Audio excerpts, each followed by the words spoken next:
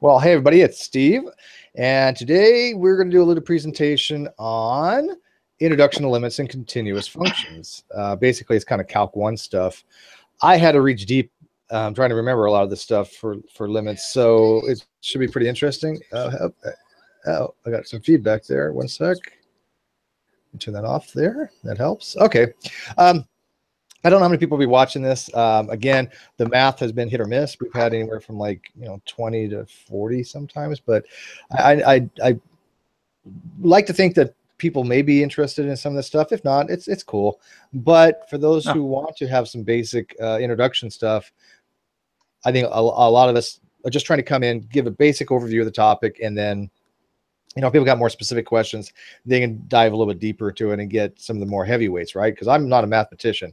This is literally stuff that I am just remembering from my college days. And then I have a college book that I'm using along with other resources. This one I'm using here is actually going to be Calculus and Analytical Geometry by Sherman Stein, which actually is funny because I was the instructor for my roommate back when he was in college. That was actually his instructor, which is kind of coincidental.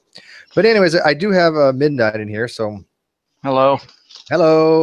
Maybe between the two of us, we can kind of knock this out. And if Eo wants to come in, or he's already in here. Oh, did Eo pop in? Yeah, Eo's in here. Let's get him shown here. Let me give you some people mods. Eo. Going. E-I-E-I-O. Okay.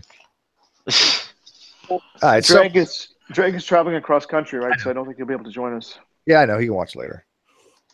Well, I wouldn't say cross country. I think he's just getting out of the path of the hurricane. Yeah. Well, let's just jump into it. Again, I am doing a very preliminary overview. This can get very, very complicated very quickly. I'm doing some simple stuff, some examples, and giving you an idea what actually we mean by a function, what we mean by continuous function. And by the way, there is a slight difference between continuous functions and contiguous. I'm going to kind of explain the difference at some point, but continuous just means a function doesn't have any discontinuities, and a contiguous means that it's side by side. So if you have a function and there's no breaks in it on the line itself, that's called a contiguous portion of the function because there's no breaks in it whatsoever. But anyways, it's a little bit more than we need to get into. But let's actually talk about limits and what we're doing. So let me screen share and present. So if everybody in the outside chat, if you guys will let me know if you guys can see this, that would be just swell. I don't want to move that over, so let's see here. Just scroll that down. Yeah. You might. Yeah. There we go. People can see you present yourself. Okay. So what do we mean by a function? What do we mean by a limit? What our limit tries to do is kind of tell us what's going to be happening at a particular point at a function, but the function may not even have something in that domain. In other words, we may not be able to stick in a number there where the function makes sense. Most of the time, that's something like division by 0. A simple function such as 1 over x, where x equals 0 is undefined, right? As you guys remember, if you divide by 0, it's no bueno. The universe explodes. Cats start mating with dogs. It's chaos everywhere, and it's not a good thing. Except in higher maths, there are some ways of doing it, but whatever. But for the most part, a function is undefined when the denominator is 0. So what a function wants to do, what a limit wants to do is tell us what's going to be happening at a particular point, even if that point doesn't exist or not. A very simple function, like the one I have here, which is 2x squared plus 1, which is what type of equation, Midnight? Wait, which one over here? 2x squared. Squared plus 1? What kind of function? Excuse me. It's a parabola going up a little and then going up. No, hold on. What do we call it though? It's not a linear, right? Because it's not in the form. Yeah, no. It's a quadratic. It's a quadratic function. Okay. So it's quadratic function. So we know it's going to be a parabola, right? And what we want to do is find out as that variable x approaches the value of 3, what happens? What do we get? What do we arrive at? So I'm going to show you what this looks like graphed. And I love this little graphing program. It's just brilliant. So let's just pull this over here. Yeah. Okay.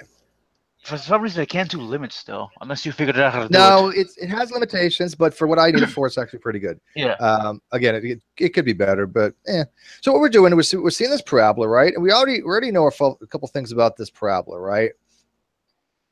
we already know that it's offset by the origin by 1 because of the 1 there. We already know that it's a quadratic, meaning it's going to approach from this direction, from this quadrant to this one. And we want to figure out what we're doing at x approaching 3. So as x approaches 3, which is, remember, 1, 2, 3 on the x-axis, we're going to go up here. We're going to go check this out. And we're going to say, okay, what happens at 3? Oh, there you go. So at 3, what does it say the y is? The y is 19. Okay, 3 is 19. So as it approaches, right, from the left, which means it's from this side, from your left-hand side, as it approaches, you'll actually see the numbers on the x-axis go up, and as well as the y. And way I show this here in this graph is if we plugged and chugged some numbers in there, let's say we put 3.1 in here, the outcome is going to be 20.22. And you could verify this if you want. And by the way, when you do this, very, very careful. When you remember the order of operations, when you stick something into this variable x, so let's say I have 3. Well, yeah, 3 there. Let's say x is 3. What do I do first? Do I do the 2 times x, or do I do the 3 with the exponent first? You do the exponents first. Okay. So if I put in 3 there, what do I get? 9 times 2 is 18 plus 1 is 19. Okay, perfect. So you always do the exponent first. Make sure that you're well aware of that. If not, it'll lead you to heartache and disappointment. And again, the universe explodes. So 3.1 we try, right, which is a little bit lower than this value. It reduces this a little bit. 3.001 reduces a little bit more. You can kind of see that somewhere right here between 2.99 and 3.001, it's probably going to be about 19, right? You can kind of visually see that because as I'm approaching from the right, it's going from 17.82, 18.8, 18.9. It's probably going to be about 19. But hold on, Steve. You're not showing the graph. I'm not showing the graph, right? Oh, okay. I'm just showing the chart. I'm just showing you visually on the chart. So on the chart, it's going. Who's David? I don't know. Show him. Oh, right. So yeah, David. Sorry about that. So show broadcast. Here we go. All right, so this is kind of giving us an indication what we can kind of expect to see. And then again, when we go to the graph, we can actually see that the limit is approaching 19 when I get to 3. When I actually at 3, boom, it actually is 19. So the way you can solve this one, and this is one of the easiest ways to solve it, right? Limits are not easy past this point. I can tell you right now, they're not fun. EO's going to go, oh, Steve, they're really simple. No, they suck. Okay, let it suck. Let's call it for what it is. They suck. And especially, it's not so much the limit factor. It's rearranging the equation to where you can actually be able to get an actual limit. That takes a little bit of work, and we're going to actually get into that, and I'll show you. But in this particular equation, it's very simple to figure out the limit. You literally just substitute x in for the variable. So, because I have no denominator here, I don't have to worry about it blowing up or being undefined. So if I put in 3, as you said, 3 squared equals 9, right? Times 2 is 18, right, yeah. Plus 1 is 19. Okay. I didn't know you wanted me to answer. I was like, that's cool. So this we know is a valid equation. We already know that this actually works. Okay, so the limit as x approaches 3 for the function 2x squared plus 1 is equal to 19. We all agree? We're on the same page? Yes. Awesome. And Dave, you're on the same page? EO? Yeah. EO hasn't slapped me yet, so that's a good sign. You there, EO? Well, no, I am, but we should point out that if a function's continuous, then its limit at that point will be the same as the function's value. In fact, that's the definition of continuity, is that the limit as x approaches a of f of x equals f of a. So I'm going to get to that. You're doing great. The only thing is I would have chosen a whole to begin with where the function's value is different than the limit, but go ahead. Okay. Yeah, I'm gonna get into that point of some well, actually, sorry. If I have a suggestion for the next thing, you should probably tackle is actually explaining what a function is. I could do that. I mean, well, I was gonna actually do that when we start doing what's called injections, bijections, and surjections. Mapping of functions to different things. I thought by now we all know what a function is. Well, I didn't get too much into that. I can't define it off the top of my head. I need to. But a function is basically something you put something in, you get something out. Yeah, the function is always one-to-one. It's one-to-one correspondence, right? You can have a function that that has this. I think it has the same. It can't have the same x. We'll get into that. We'll get into that. I also want to get into what's called relations. You know what a relation is? If I have like x squared plus y squared, y equal that actually is called a relation because there's not a one. Yeah. Well, we'll get into that another time. Okay. I just figured I'd it's here. Yes. Okay. So this equation is going to be a little bit more complicated. Okay. If f of x is the function, which again, we're just putting this equation, we're just making this part of this. This is the function. That's all it means. And I want to put in some values to kind of determine what my limit is going to be for this. Okay. So I'm going to pick something just above 1. What happens if I put 1 in this equation as x equals 1? It'll be 0 on top and the bottom because what happens when 0's on the bottom? You can't deny it. A couple things, or undefined, or you get infinity. I've seen it called infinity. It's not it. Okay, let's clarify that. One, the universe explodes. That's the main thing. We don't want the universe to explode. It is undefined. It is called complex infinity, but complex infinity has to do more with the North Pole of a Riemann sphere, which I'm not going to get into. EO can do that presentation because I don't want to deal with it, but he knows what I'm talking about. But when you see something like you put in Wolfram Alpha, you get 0. It'll say come up with a complex infinity. For the most part, just don't, unless you're going into more deeper maths, ignore it. It's just don't divide by 0. Okay, it's undefined in the reals for division because P over Q as the division, the ratio of integers as P over Q, is only valid when Q is not equal to 0. Yeah, I know, but I like to go back to an earlier lesson on the Taylor series. If you see a 0 with an exclamation point, don't panic. You can divide by that. That's it's fine. Simply 1. So Steve, here's a really good way to illustrate why we don't divide by 0. Because God hates it. Well, sure. Let's say I have a pie though, and there's 6 of us. I can divide it in 6 slices. I can divide it in 2 slices, etc. Right? Here's the problem with dividing anything by 0. Suppose there are 10 of us, and how many ways can we divide 0 slices of pie? The question doesn't even make sense, right? Does everyone get that? So it's meaningless, and that's the problem. We can't. One divided by purple. Who knows? I can't give you 0 slices of pie, or or if I have jelly beans, if there are 100 of us and we're splitting a bag of 0 jelly beans, what does that mean even? Right. Eric asked, no epsilon delta. Oh, I'll get into epsilon delta. I didn't want to start off with that because everybody would be already. Wait, who's Eric? Away. Who's Eric? Bring him in. Eric W. If the person has even heard of the epsilon delta, Steve, you need to have him in here. It's open to everybody. The link to join is to the Great Debate community. Just go in there and get it. Come on in. And let me give Steve. Okay, just so it's clear, the very fact Steve is attempting this, Steve deserves kudos for. Contrary to what some people say on the internet, we're not part of Steve's fan club. I can write a book about what I don't like about Steve, but this is very brave. You do not. What does that mean? You love me. Are we sure about that? Wow, I'm hurt. What was up with that? My point is it's very brave to do what you're doing because epsilon delta is no joke. It's very rigorous. And as you saw with the proof last night, I was working night shift, actually. It's funny. It takes a little bit of ingenuity to do it. So yes, yeah, epsilon delta is not fun. In fact, that's one of the hardest things I have to do with limits, and I hated that. But I when we get down to that, I wanted to be able to prove the first thing, and this wasn't part of the book. I wanted to be able to prove it, and I actually had to enlist EO's help because I was like, okay, I'm stuck at this point. And then we kind of worked it out. Oh, well, but anyway, good. So yeah, one thing, math is something that's universal. Doesn't matter what you believe. Math is math. So this applies everywhere. So, okay, back to the limits here. And by the way, thank you for that, EO. And I know you do love me, but sorry.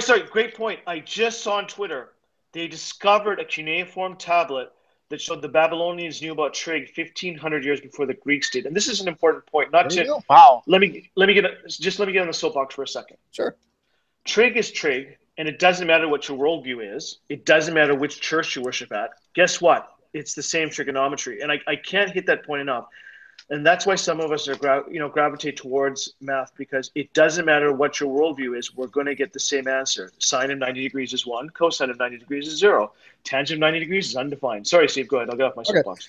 And by the way, like I said, this is one of the things I struggled with in Calc was limits, the more advanced stuff. It is not something easily to grasp.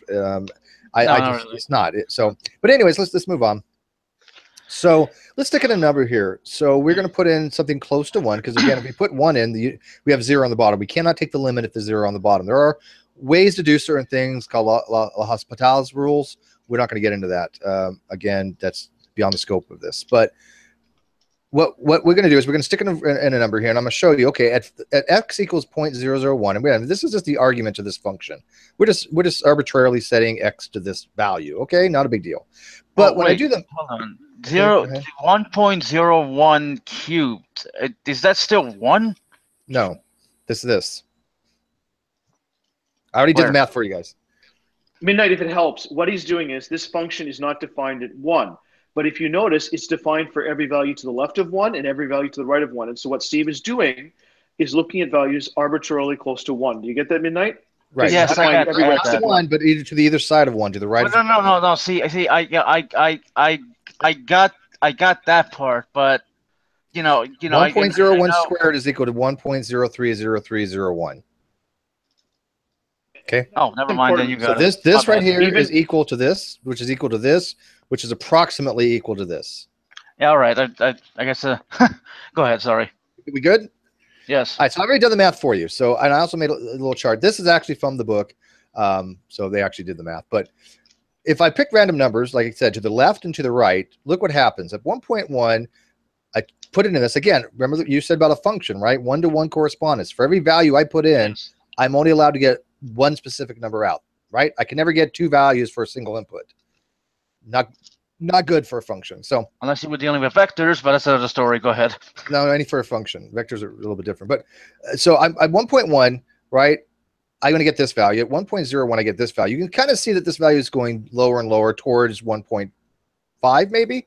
And as it approaches from the right-hand side, right, these values start going up. And right about here where 1 should be, right, I got 0.9, 0.99, and 1.1, 0.101. Right about here where 1 is going to be, you can kind of guess it should be about 1.5. That seems about reasonable, does it not? Yeah. Yeah.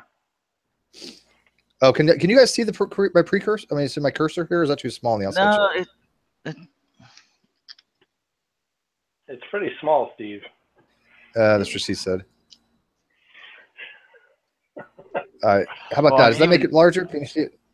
Yeah. Well, okay, the cursor is pretty small. The cursor. Yeah, it's connected. It's selected this odd. Yeah, you're just gonna have to like bear with me. I can't make the cursor much larger. But for Midnight and David, are you guys watching? This is the important point. This function isn't defined at 1, but we can get as arbitrarily close to it from the right-hand side and the left-hand side to 1 as possible, and that's what Steve is doing. Do you guys see that? That's true. That's critical. Arbitrarily close as we want. Okay. Right. Now, what happens if you set it equal to 0.5? Well, 0.5 doesn't matter. At 0, it gets undefined. 0.5 is going to be to the right. It's going to be way down here. So it's going to be some really low value. You want to do the math, put in 0.5, cube it, -1, and then over 0.5 squared -1. I don't know what it comes out to be. Hey, Steve, did you graph this function? I do believe I have a graph, yes. Which I was going to get into. Yeah, you can show that.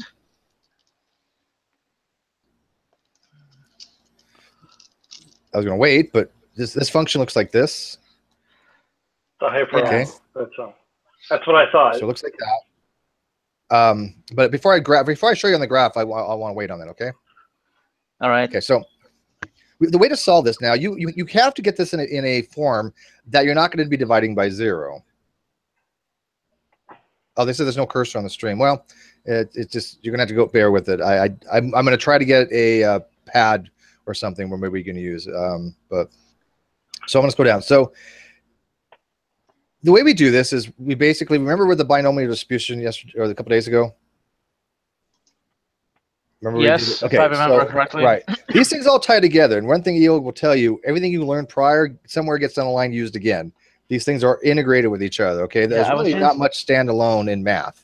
Yeah, I was just gonna bring this up, like where you're doing x cubed -1 equals x squared +1 plus x +1 times x minus. You got it.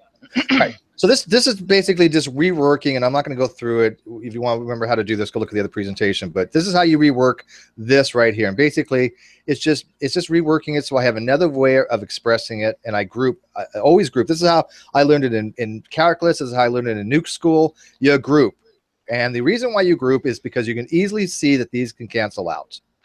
Yeah, That's yeah, why you want to do it that way.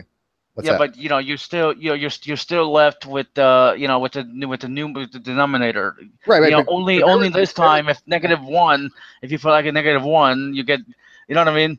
Like before if you were to plug in one. Sorry, go ahead. Bear with me. I'll get there. Bear with me, okay? Sorry, I'm just excited. I don't know. Okay, that's good. No, excitement's good. We all get excited by math. Well, not so much. But whatever. This is just, yeah. just factoring out At my age, if I get excited with anything, it's good.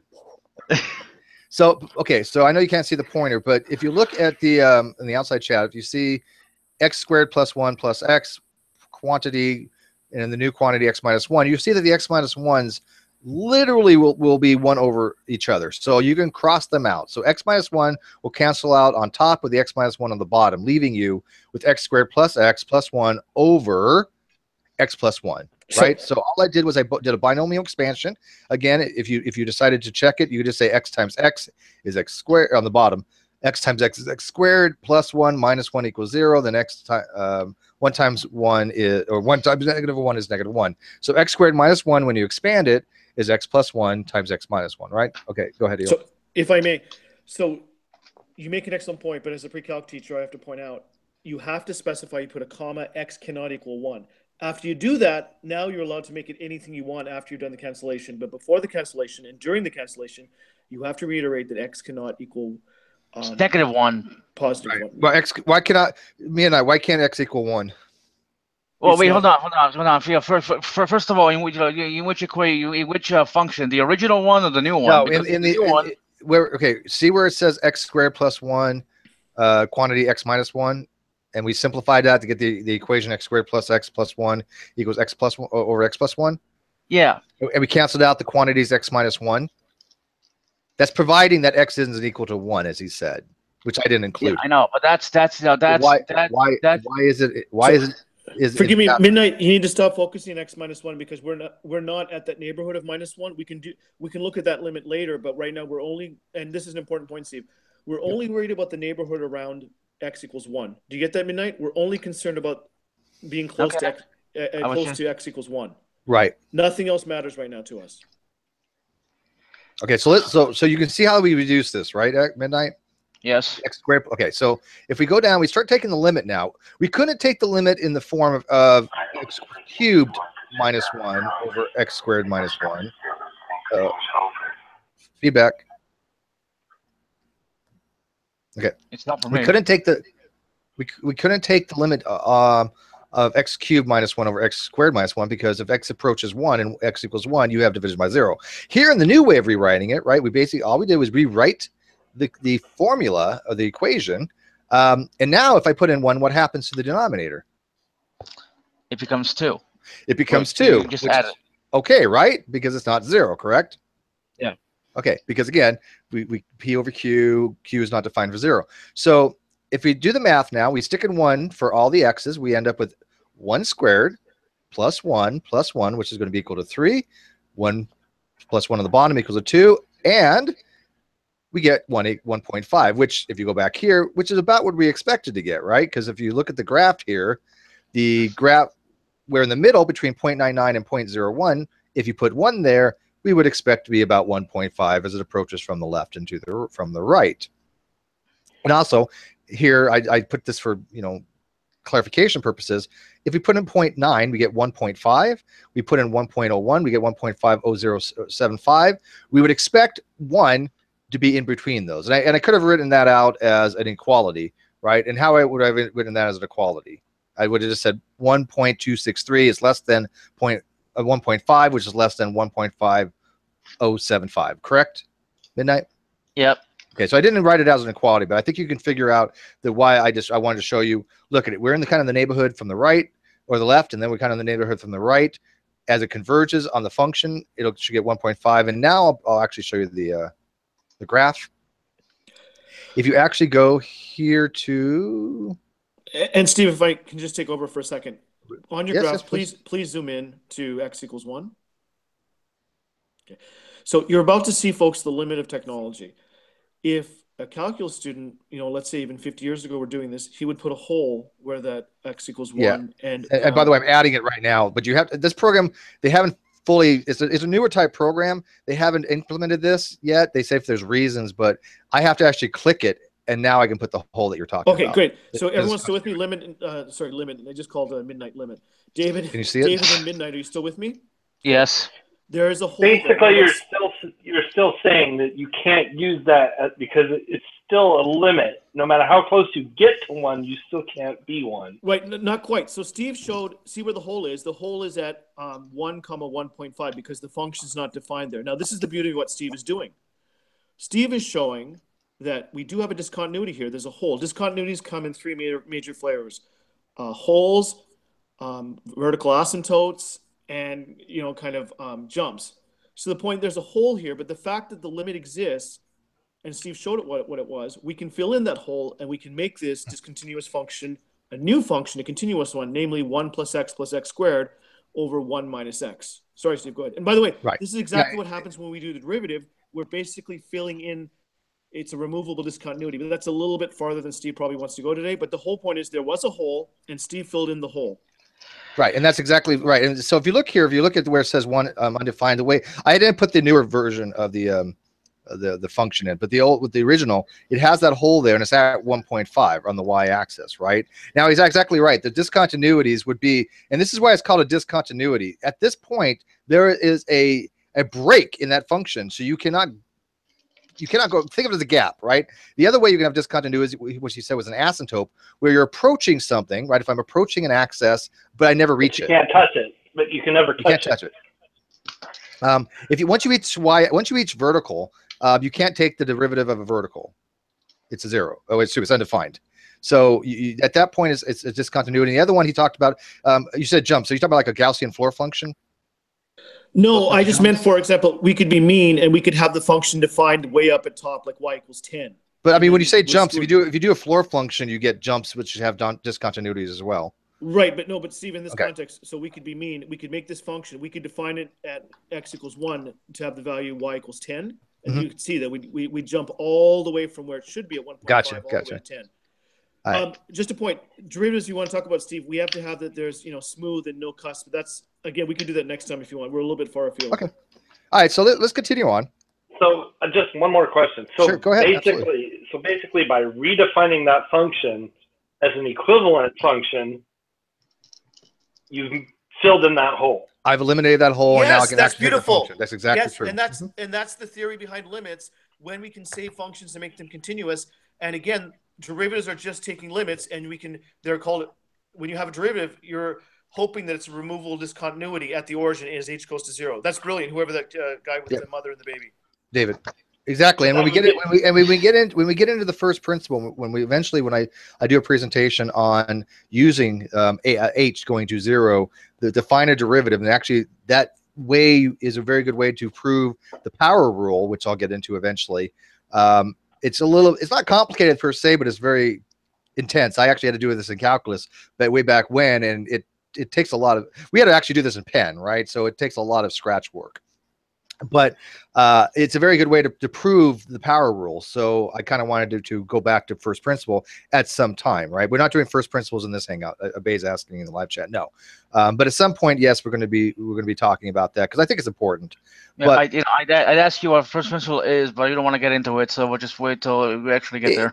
Yeah, well, basically what we're talking about is the very first ways of getting a derivative by h approaching 0, where you have a function of x, f of x plus h plus f of x divided by h. No, f of x plus h minus f of x divided by h. The limit is h by equals 0. Yeah. Okay. So I would say I have to remember it myself. I haven't used it in a while. Okay, so moving on. This particular function. Now, what do you think this kind of function would kind of look like? We have an absolute value of x. These are absolute bars, and that just means you always have a positive value. So it's x over the absolute value of x, where x is always going to be, when you evaluate this, you're always going to get a positive result. Okay? So if I put 0 in there, it's still undefined. Would you agree? Yes. Because it doesn't matter. It's still absolute value of 0 is still 0, right? So universe explodes. Now, if I put a value in for like 3, well, 3 over absolute value of 3, which is 3 positive or 3 positive, I get 1, right? If I put -3, it's -3 over -3, which is absolute value of -3, which is +3. +3. So -3 over 3 gives me a -1. So I can kind of gauge that at f equals 0 when I have an undefined value there. But if I put any positive number in, I get 1. If I put any negative number in, I get -1. So I can basically write it as an equality, and I can say, or inequality, and say if f of x is greater than 0, I'm going to end up with 1. If I say it's less than 0, it's going to be -1. Okay. Can I say what's happening? Yeah. Well, yep. And I'm showing you the graph while you're doing that. Go for it. The limit is undefined. Well, hang on. Let's see here. Actually, where did I? Here we go. So this is what it's going to be looking like. Okay, this is kind of a weird looking function, but it's not really. It's what it's actually doing. It's just saying is I'm approaching from the left, which is from the negative infinity, which is to the left side of the screen, as I'm coming towards the origin. Right, I'm coming toward a limit. Right, which in this case is going to be 1. It's undefined, right? Because if I is this the right thing? Yeah, did I get this right? So if I may, Steve, you might want to talk right. about right-hand and left-hand limits. the The right fact one. they don't agree here, that's probably the way you want to. That's not the right one. Yeah, no, it wasn't the right one. I was wondering. Yeah, No, no, that's right. I was just say, hang on, I got this. No, I'm going to left and right limits here in a sec after this. But I need to get this right. So x divided by ABS. I didn't. That's not even what it should look like. Divide. It should be -1 until the origin, Steve, and a hole at the origin. It should be +1 from the right and a hole at the origin, and a hole at +1, and a hole at -1. 0 minus 1. So the problem here is this is the kind of jump discut. Well, we can't save this function because there's no limit because the right-hand, left-hand limits don't agree. I like how you say that. We can't save this function. It's not salvageable. So yeah, we'll get in. I'll show what that means. Steve, you need to. There's some. There. It's showing there was a subscript. I don't know how to write this function in here. X. Don't You you had already it, have buddy. that I don't know what function happened. up there? That first second. Oh, I already have it. I knew I have it somewhere. Up there. You had it. You at showed it to number us. 2. There we go. Okay. There it is. Here we go. This is the function. Okay, this makes a little more sense here. Okay, because I'm actually approaching 0. I want the. This is where I should have the problem right there. Okay, so 0 is undefined because obviously it's 0. We have it in the denominator, so that makes a lot more sense. Okay, and up here we have as it approaches from the right, it's also undefined as well. Okay, so you got that right. So any positive value for x, right, which is going to be to the right of the origin, is going to give me a +1, which is this value of y right here. Any value that's to the left of the origin is going to give me a negative value of y, which is going to be 1, -1. So down here.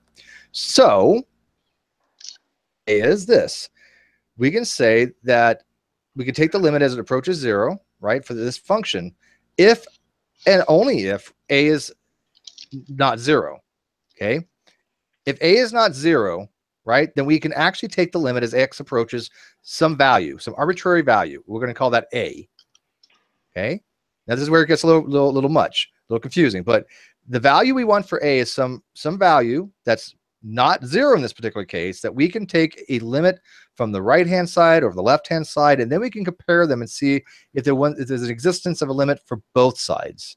Okay. So the definition of a limit is literally this formula here. As x approaches a, the limit of the function of f of x is equal to L.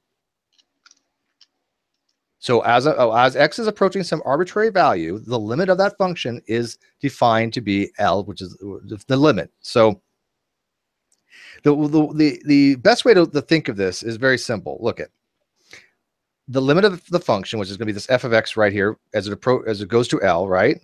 As x approaches a. So you basically have two things happening. You have x going to a value, which is the x on your Cartesian coordinate system, right? As that approaches some arbitrary value, the function, the original function you have, is going to go to some limit. That's all it's kind of saying. So when you break this down from the right and left, the way we write this is this negative sign or plus sign here. If I say the limit as x is approaching 0, minus is always from the Right. right. Okay. So as x approaches 0 from, no, actually to the left. That's from left. Yeah, for the Yeah. negative. Negative to the left. Yeah, think about it, because you're coming from negative infinity, right? That's coming from the left-hand side of the Cartesian system. So negative. So as you approach 0 from the left, right, the left-hand limit, it's going to be equal to -1, which you've already seen up here, right? We already determined that anything you put in here that's negative is going to be -1, right? So as it approaches from the left, from the negative infinity towards the origin, it's going to be -1. Now, as the other side, which is going to be approaching from the right, which is going to be the plus here, it's going to be 1, because any value you stick in for x from positive infinity towards the origin from the right is going to be equal to 1. We good on this so far, right? Yes. Yeah. Okay, so far so good. This is not that bad right now. Now, if and only if, and you have to remember this because this is going to be critical, if and only if there is a limit that exists, but for both the right-hand side limit for the x to the a plus and to the left x to the a minus, and they are equal, then we can say that the limit of x towards a exists. Okay, so let's repeat that. If you find the limit from the right-hand side, if you find the limit from the left-hand side, if they both exist and they're equal, then the limit as to x goes to a exists. Okay, that makes sense? Yes. And that doesn't always happen. That's the case here, isn't it? Well, you know what? Here, let me show you here. You get another screen out here. Well, I mean, I kind of said that before, but I'll let Steve explain it. Why that's the case. You go to Wolfram Alpha here because we love Wolfram Alpha. Hey, let me take the limits. Can you guys see this in Wolfram Alpha? A little zooming in would be. Okay. Well, I could try. Here we go. That better? Yeah. Yep. Okay. Let me make sure. Let me try to get this in here right. So before I do anything else.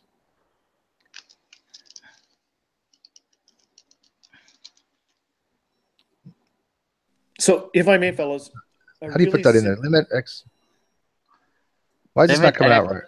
As x approaches, I think you got to put limit x as x approaches. No, it's the input's right, but it's not the way I had it earlier. It showed something different. I was trying to get it. Steve, if I may. Oh, I did it. So anyways, go ahead. Sorry. A really cool way to think about continuity is that small changes in x mean small changes in y. Can all of you see what happens in this function as we go close to 0? All of a sudden, we jump up +1, and there's no way that we can salvage that and make this a continuous function. Continuity just means no breaks. That's a useful way of thinking of something. Okay, this is what I put. There's no breaks in the graph. Yeah. All of you get that? Yep. Yes. And this is what I put to actually. This is because I worked on this earlier. If you look closely, the limit from the left, right, is -1, and the limit from the right is 1, but these are not equal to each other, right?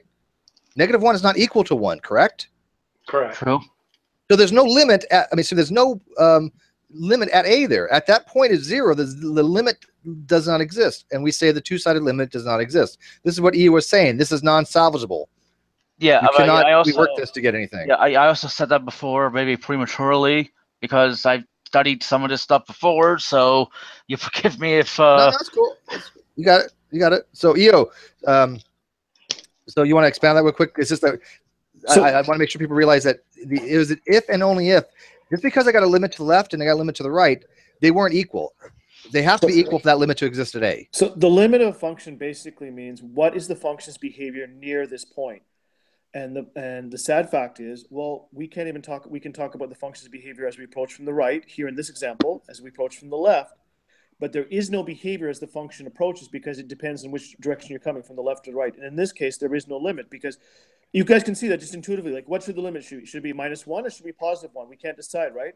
They're, you know, and so Right. I want to make the point. Does anyone notice that when we're dealing with the real line, there are only two directions to approach a number, right? Can all of you see that from the left to the right? Everyone with me? Yep. Yes. Mm-hmm. Imagine now in vector calculus, imagine if now we're talking about 3 dimensions, how many different ways would there be to approach a point? Does everyone see there be infinitely many ways? Yeah. Hold on a second. Hold on. If it's 3 dimensions, wouldn't there be only 3 ways?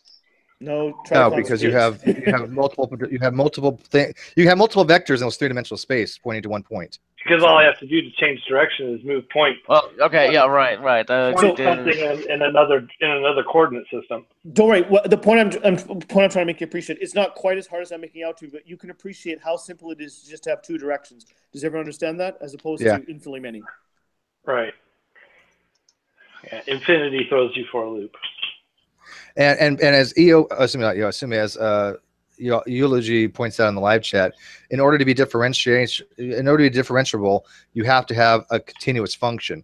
If you were to try to do a derivative of a non-continuous function, you get undefined. You can't. If I put 0 in here, right? I'm going to have undefined in the denominator. You can't take a derivative of that. So if I may, Steve, I finally get to get Eulogy back. Continuity is sufficient. I mean, it is a necessary condition, but not sufficient. You need much more, Eulogy. You need something, in layman's terms, you need a smooth curve. So in other words, they can't be sharp corners. They can't be cusps. So again, continuity is a necessary condition, but not a sufficient one for differentiability. So yeah, so let me put that in layman's speak. It could be continuous, but that doesn't necessarily mean that you still can differentiate it. Right. All Ferraris are cars, but not all cars are Ferraris. Ferraris are the differentiable functions of the Ferraris of cars. There you go. And if we want to get into like smooth functions and all that other stuff later on, that's going to be beyond the scope that I would ever get into. But I understand the concepts. But if you want to do one on manifolds, that'd be great too, on 3-dimensional manifolds and smooth 3-dimensional functions, like for planes and undulating and all that cool topological shit. That'd be great, but you and Han should get together and do Einstein's field equation. I'm telling you, Steve. I've tried to. I literally have asked him like for months now. So okay, but let's move on. Let's stay with back to functions. So Midnight. So what are the 2 conditions in order to have to make sure that you can say that there's a function at a as x approaches a? What are the 2 conditions? They both have to the limit has to be equal on both sides. The limit has to exist on both sides and has to be equal. Correct. Okay. So here's some additional rules of limits. Okay. I didn't include all of them. These are not this is non-exhaustive. This is a non-exhaustive list. So don't think there's not a lot more rules. There are, but some of the more basic ones. One of the more common ones which you'll be using is the limit of a constant equals a constant as x approaches a. You also can see this as c. Lim c equals c. This right here, and I think let me give you an example. It's very common. So let me blow this up so you guys can see this. Okay, so if I take the limit from x to 2, if x equals 2, right? Oh wait, that's not the right one. Wrong one. Well, you know what? I can change it. That's okay. I got so many different things. So let's take a constant. So let's pick a constant. Okay, any constant. Come on, why do you got to compute so much? This is not what I wanted. Oh, I see. I put it in the wrong place. We'll just put the limit 3 for x. X to 3. That's how you write it on here. You know what? I don't use Wolfram that often.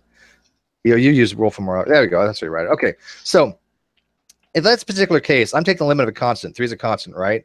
It doesn't really matter what I'm putting here. If I put x goes to whatever, there's nothing in there that changes, right? So the limit of a constant is always the constant. Would you agree? Because I can put anything. If x goes to 0, who cares? It's still 3, right? Yep. Okay, so the limit of a constant is always a constant. Another good rule to know is that if you have the limit of a constant as a product times the function, right? K times the function, you can actually just bring the k out. Okay, so I'm left with k times the product of the limit of the function, which is a very handy thing to know when you start using these things to manipulate things, right? So if I have the limit as a function, right, and I have a k as a multiplier of it, because that's all I'm doing, I'm just multiplying the function, I can actually take that k out of that part of the equation, and then you could use it to do some cancellations and manipulations. Okay, So kind Steve, of make sense. just inside baseball for your benefit, you can see why. Just epsilon over k. So if epsilon works, then epsilon over k will work. That's just for you, Steve. Okay.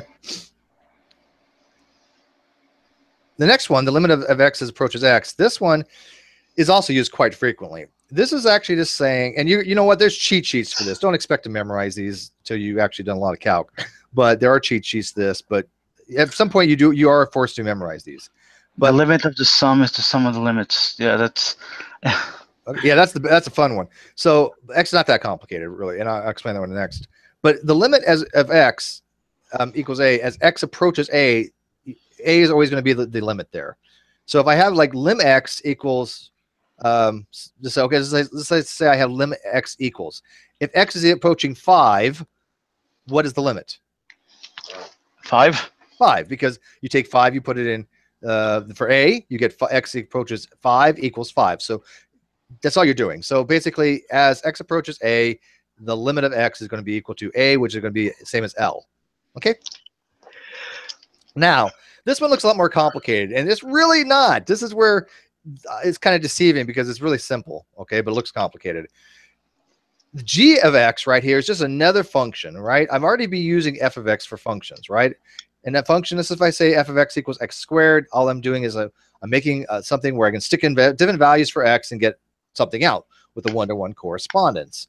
So I'm just creating another function, and instead of calling it fx2 or fx something else and get confused, we just decided to call it g of x. We can also call it h of x and other things you'll see, but these are just two different functions. Now, if I want to take the function as x, the limit of x going to a for these functions, and I have it in this form, it is exactly the same as taking the limit of one function, taking the limit to the other function, and adding them together. That's all it's saying. So it's basically the limit of the sum is the sum of its limits. That's a fancy way of saying that. Okay, you find it used very often when you get into using calc with more than one function like this. The other one's very, very similar. This is the one, the limit of a product is the product of the limits. Midnight, if I want to take the limit of x approaching a for the product, which means multiplication times, of the function f of x times g of x, do you see how I can just separate it out and say, okay, that's got to be equal to the limit of the function f of x times the limit of g of x, right? Same thing as the sum of the sums. It's just instead of having an addition sign there, I'm actually having a multiplicative operation or multiplication sign. Say that 10 times fast. Multiplicative. Multiplicative, yeah. Well, I mean, Steve, you know, just to say, you know, if as x goes to a, x, yeah. Mm-hmm. Yeah, if f of x is equals x, so that's 5, and g of x, let's say, equals x squared, okay, yeah, and they have the same limit, it would be 125. Well, think about, yeah, well, I'm not going to do it in my head, but keep it simple. Look at, just plug in something like x, just x itself, right? Don't even have to worry about taking it squared or anything. F of x is just x, right? So if I have the 5, if x equals 5, right? Yes. Okay, so in this particular case, the limit of 5 is 5, and the limit of the g of x is 5. So the product is 5 times 5 is 25. So I can say the limit of 25 as x approaches a is the same as the limit of a constant, right? Yeah, but Steve, aren't, you know, isn't there a rule of two functions being the same? No. What do you mean?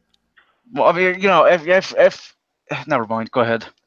Okay, so look, if I just put 5 into x here, 5 times 5 because I end up with the f of x equals 5, g of x equals 5, right?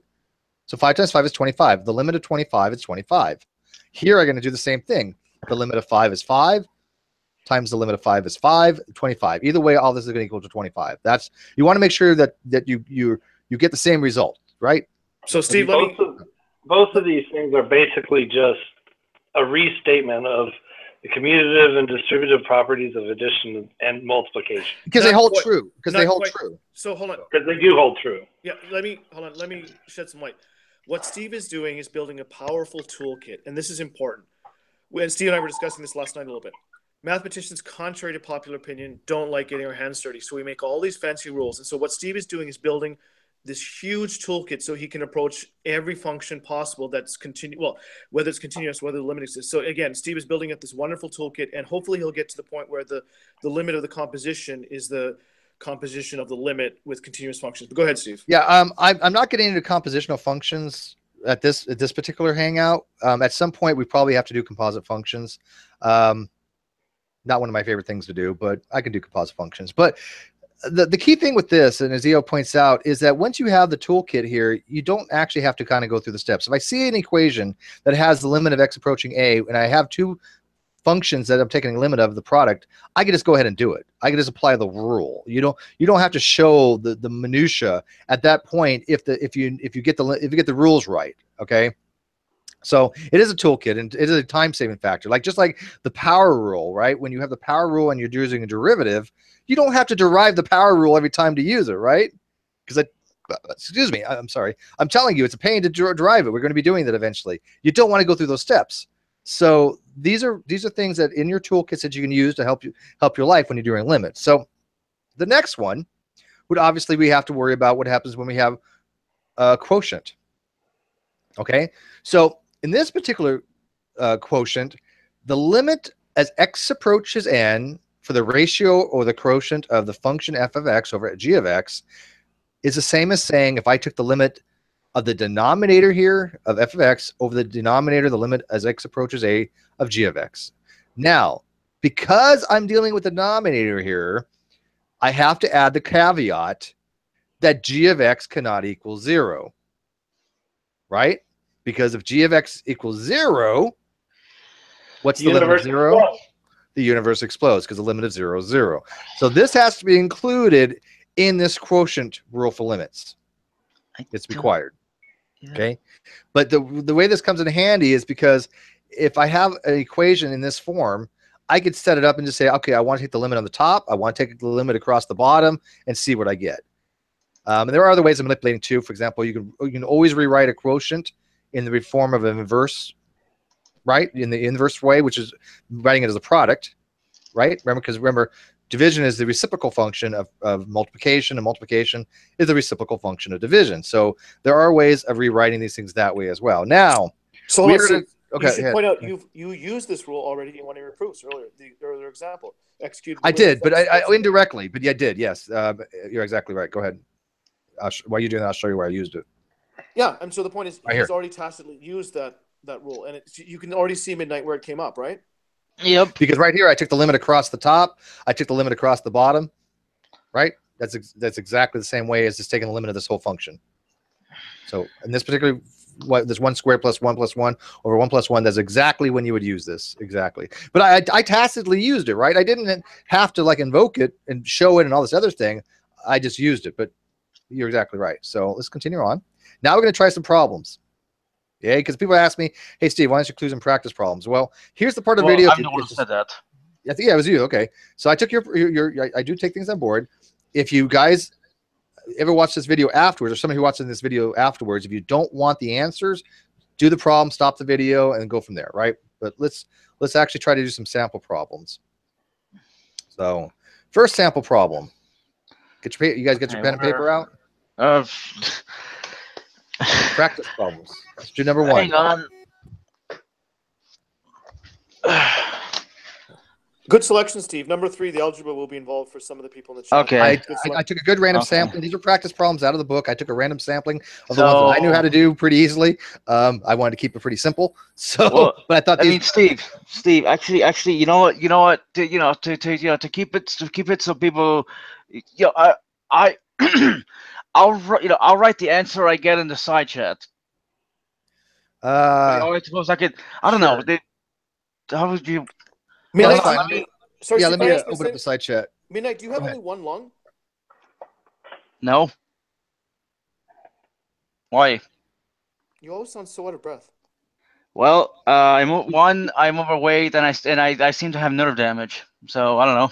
I'm sorry, buddy. I'm sorry. Do you vape? That backfired. No, I don't vape. You know what? When I quit smoking, I didn't even vape. I've never tried vaping. So I'm kind of glad I didn't, because I know a lot of people kind of like it, but I don't want to get. Okay. I got to give it smokes. I don't want to go like vape, you know. Okay, so if I just plug it in, it'd be...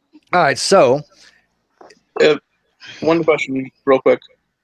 I'm wondering, do you guys? I'm not sure if it's even being covered in this one, but did you cover what is it? Limits when it's applied to functions with removable discontinuities? That was Steve's second example. When the second one that we did, we rearranged the formula where we could get rid of the discontinuity to rewrite it in a way which is to rewrite it in a way where you don't have that discontinuity anymore. We have removed that discontinuity in that way. That's exactly what I did in the second problem. And in fact, spoiler alert: 2 and 3 have removable discontinuities of x equals 2 and x equals 1 respectively. Spoiler alert. All right, so let's not jump ahead too much. This is the first problem. This is exactly like the first problem we did. Okay, it's pretty straightforward because, again, we're not worried about a denominator. We're not worried about it blowing up. So we're asking what happens with the limit as x approaches 5. So what can I do to solve this problem? Well, if you want me to just tell you, you could just plug the 5 in. Okay. Just like that, then you get. Let me scroll down here to the answers. You get 12. So I want to set it up of x approaching 5. X plus 7 is equal to L, right? Because it's going to be in that. I'm doing it a little more proper. This is the official way of doing it. So I just stick it in there and I get 12, right? Because 5 plus 7 equals 12, right? The limit approaches as 5 approaches. You know, this actually should be underneath here, but whatever. But these are not multiplied. This is x approaching 5 is equal to 12. You're exactly right. Okay, so let's go to the next one. And hold on, Steve, if I may, I'll just say that all those rules you laid out, number 1 uses 2 of the rules, namely that the limit of the sum is the sum of the limits, and the limit of a constant function is the constant itself, and the limit of as x approaches 5 of x is 5. So yeah, there were 3 or 4 things going on, but as you pointed out, it's very simple to see the limit is 12. Yeah, exactly. Some of these you kind of intuitively use the rules, right? So now the next one's a little bit more difficult, right? Can I actually do this one? Yes. Okay. Well, we'll start off with this. What a value in here are we trying to avoid? We're trying to avoid a equals 2. A equals 2, right? Because at that point the universe explodes and we all die. Not Steve, a good thing. Anyway, moving on. If you just plug a, you're left with a squared minus 4 over a minus 2. However, if you want to avoid that, a x squared minus 4 is x plus 2 times x minus 2 over x.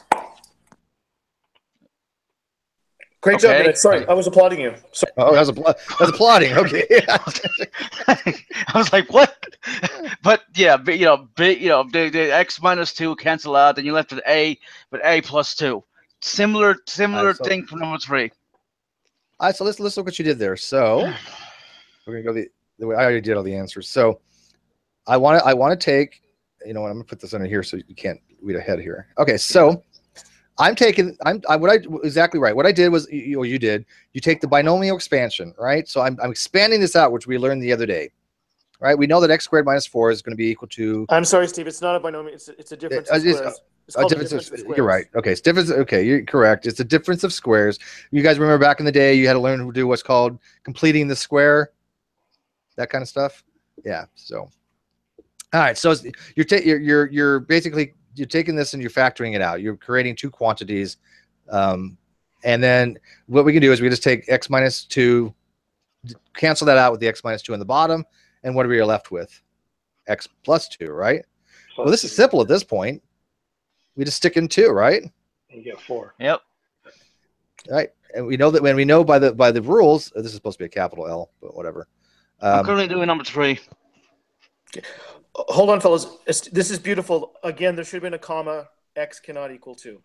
Sorry, go ahead. Yeah. Okay, so at this point, we just have a limit of 4, the constant, and then it's limit of 4. So the answer to this right here is 4. Okay? Yep. We got it. Okay. Number 2. Excuse me. Moving on to 3. 3. Yeah, I'm doing 3 right now. All right. 3 is as x approaches 1, x to the 4th minus 1 over x cubed minus 1. Now this one, again, you have to do factoring. You have to You want to be able to. Yeah, it's a little involved with this one. It's a little bit involved. You want to be able to eliminate something on the bottom so you don't have that potential for division by 0. Okay, so we'll step through it as you're doing it. So 3 is coming up here. Here we go. 3. So if you don't want to look, don't look. But the rest people, this is how it's factored out. And again, if you want to double check it with Wolfram, go ahead. But this is basically, again, I'm getting quantities that I could put together that equal to x to the 4th minus 1, where I can start doing cancellations. Oh, see, this is beautiful. I can see us doing partial fractions in integration using these same techniques of factoring. Like I said, if your audience is interested in this stuff, we could go forever with these lectures. Well, I mean, it's math. I mean, you spend forever. I mean, it's just one thing leads to another, right? And again, all these concepts are integrated with each other. There's not much standalone stuff in math. Steve, let me elaborate on your point. I was told, and I believe it after teaching calculus, the main reason students struggle in calculus is not because of limits necessarily, but it's because they don't have the trig down and the algebra down. And if you have the trig and algebra down, you typically find that students excel at calculus. So you're exactly right. You have to integrate everything and synthesize everything you've learned up to this point. I had algebra obviously going into the Navy, but I got to tell you, it wasn't until military school where you learn math in ways you've never learned. I mean, you actually learn a lot better, I think, of how to manipulate these things and how to rearrange them. Because I guarantee it, I would not have been able to do this in junior high, even though I took algebra. We were taking pre-algebra in junior high. There's no way. I didn't know how to do it very well, so I sucked at it. But anyways, so we have these quantities out, and you can look away. Okay, so what we do is we're going to be canceling out. We're going to be canceling out the quantity x minus 1 by the quantity x minus 1 on the bottom. And again, I wish I could have a way to show you that these is. I just line them out. Just you take them and you cross them right out. And I'm left with the quantity x squared plus 1 times the quantity x plus 1 divided by x squared plus x plus 1. Now, again, if you need to work on the algebra to manipulate these, we can do another hangout for that. I'm going through this pretty quickly. I'm not showing you the algebra because that's going to be a lot more involved than I kind of wanted to get to. But you can tell what we're trying to do here, right, people? Yes. Okay. And now that you have x squared plus 1 over x squared plus x plus 1, it will be easier to find the limit. Right, because I can just stick in 1. Negative. Yeah. I can just so I stick in 1. Boom, I get 1 squared plus 1 plus 1 plus times 1 plus 1. I end up with 4 on the top and 3 on the bottom. And the limit of a constant is the constant. So my limit as x approaches 1 is 3 over 4 is equal to 3 over 4. Boom. There you go. You meant to say 4 over 3. Steve, do you want to scroll up for a second and go to the original function? I want to show them something. And by the way, well, quick if I may, I know an AO, you may disagree with me on this, but this is how we learned it. When you're in grade school, they always say never leave an improper fraction with the numerator higher. Later on, they don't give a fuck. Okay, just seriously, straight up, people. It doesn't matter. It doesn't matter. This is perfectly fine. No, had you written 8 over 6, I'd have an objection, but 4 over 3 is just fine. It's reduced. Can you scroll up for a second? I want to show you always want to reduce it, but just because the numerator higher. Okay, I got the answer for number 4, which, I mean... Hang on, buddy. I want to show you guys something cool. Look at that function. Okay. See the x to the 4th minus 1 and the x cubed minus 1? Yeah. See the exponents, everybody? You notice something here? See, Andreas, you guys see that? You see the first one's 4 and the second one's 3? Steve made reference to L'Hopital earlier, and you'll learn later on you could simply just take the derivative 4x cubed over 3x squared and then cancel out the x's, and then that 4 over 3, where does that come from? It comes from the exponents there. I won't make it a hard and fast rule. I just think it's a really and also there's also ways of figuring out, okay, this is good. Wait, I didn't want to get into this, but I knew EO was going to be here. Well, so too bad, Steve. Figured. But there are also ways of figuring out limits by if you know the coefficients of the highest derivative of the polynomial. Yep, and the powers, yeah. And the powers. Yeah. So, but that's beyond the scope of this particular introduction. So EO and I really have to have a chat one day.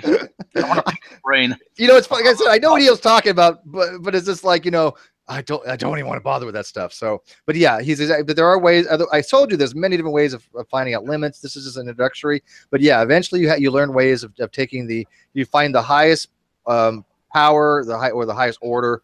And then you can use that to find the coefficients and blah, blah, blah. And it sucks. But anyways, let's go on the next one. The The next problem here is Okay, number it's number 4. 4. Which So as x approaches 3, 1 over x plus 2. yeah, you just plug in the 3, you get 1 over 5. That limit is easy. You just plug in the 3. Good. All right. And Just do it. and So, but x cannot equal -2, obviously. correct, because then I have 0. So exactly, you just plug in 3 here because I can't blow it up. No, at Midnight, you're right, but so how do I put this? This is actually kind of an important point. Midnight, you're right to be worried, but you're being a little bit fastidious. Just say it. I won't get offended.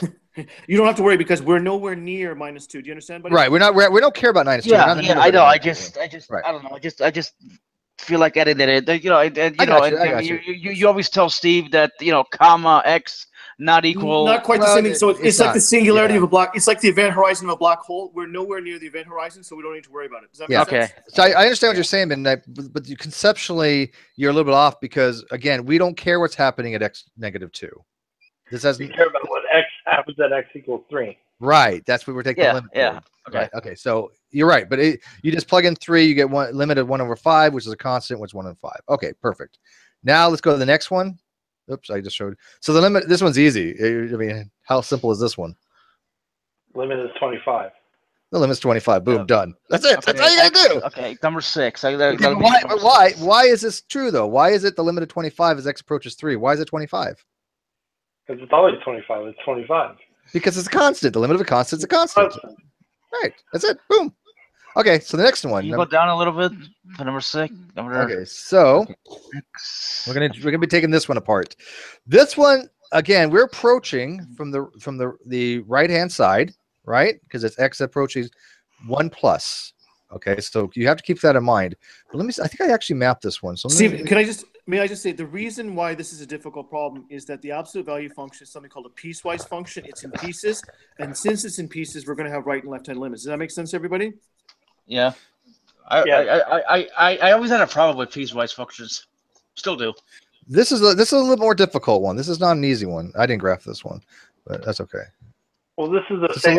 It's the same one as the one without the -1s. Well, let's check out what's going on here. So let's do it for this first step, okay? So we say that as the limit of x approaches 1 from the right, because we're finding the right hand limit, right? We can actually start plugging in numbers here, and this is the only way to really kind of to think about this is as I'm approaching from that right hand side, we can kind of see if we plugged in the numbers, it's approaching the number 1 on the y-axis. Okay, so if you put in 6, it's approaching 1. If you put in 4, it's approaching 1. Anything you're putting in there, it's starting to approach the number 1. Okay, and actually I did graph this one, so let me kind of show you. This is one of those ones you kind of have to like graph out. And by the way, there are graphical ways of doing these things as well, but graphically this isn't the right one. Number 3, third line. There you go. Okay, so thank you, because I knew I had it in here somewhere. So as I'm approaching from the right hand side, right, it is approaching this value here. And what happens at 1? It's undefined. It's undefined because 1 minus 1 is 0. Absolute value is 0. So we can kind of see as any number for x I put in here, boom, doesn't matter. 1, I get 1, right? Any one. Okay, so because what happens is any number I put in, did I not solve that one? Nope, I didn't. I just, well, that's the answer. But the only way to really do it is again visually, because as I'm approaching this way, any value that I put in there, if I put 6, I'm literally 6 over 6 is 1, right? 10 over 10 is 1. So any value I put in there. So in this one, you just kind of have to graphically do it, and say, look as I'm approaching x from the right hand side. If you look at the graph, it equals 1. That's how you kind of have to solve this one, unless Ian knows a different way. Yeah, there is a different way. You just use the fact that the absolute value of x minus 1 equals x minus 1 for x greater than or equal to 1, or equals 1 minus x for x less than or equal to 1. But it's just a simple algebraic manipulation. But you conveyed the point adequately, so you can move on. Okay. The next one, this one's a bonus. I actually wanted to include this bonus one. This one is a little bit more challenging.